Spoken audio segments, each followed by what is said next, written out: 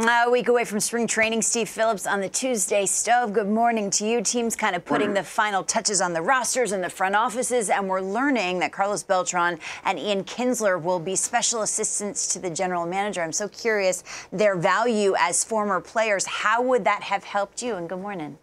Well, good morning. I love these sorts of decisions. So as a general manager, I was taught always make a list and put it in your desk of players that you've come across that could be future managers, future coaches, future front office personnel.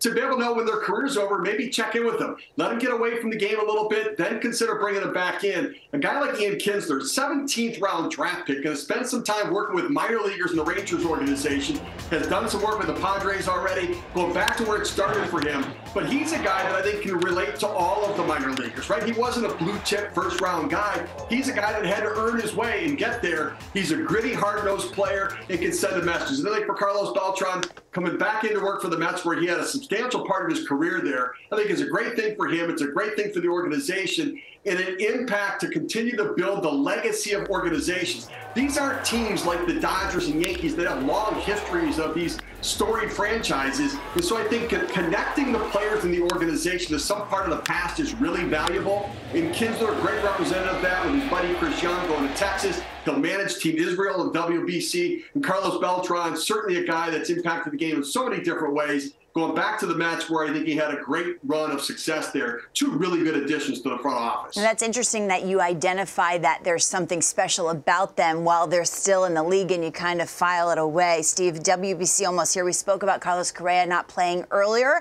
and we're learning that Luis Severino won't pitch either. Whose decision was that? What's behind it?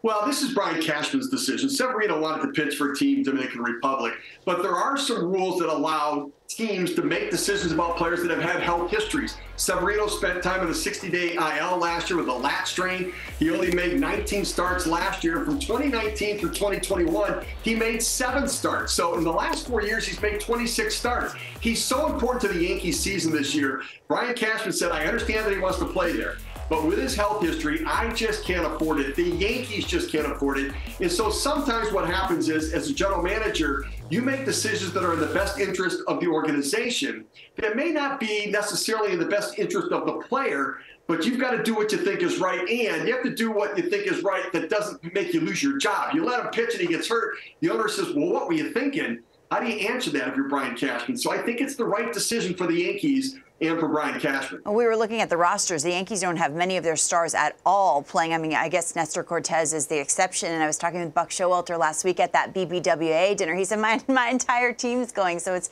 interesting to see the two different perspectives. Their focus on the season as it should be. A season, Steve, that's going to look a whole lot different this year with rule changes. What should us fans be paying attention to the most? Well, I think the one I'm most intrigued by is how stolen bases are going to spike this year. I go back to the 80s, those Cardinals teams that they just ran. They would challenge it. They'd put pressure on the defense with the speed that they had. Back when Harold was playing back in the day. And I look at this and think, I want some speed back in it. So the extra 4.5 inches, there are runners leading off first base and he's closer to second, is going to make a huge difference. Think how many plays and reviews we have on bang-bang plays at second base for stolen bases. I just think that we're going to have a lot of guys stealing, and the limitations on pitchers throwing over there, a big difference as well. And Lauren, I think the thing that you and I learned the most about today more than anything else is that we actually have something in common with Hunter Green of the Cincinnati Reds, where we can't throw 100 miles per hour. We will both be a year older this year, just like Hunter Green. No, I'm going the other way. I'm done having birthdays, Steve Phillips, at the very latest. You're the best.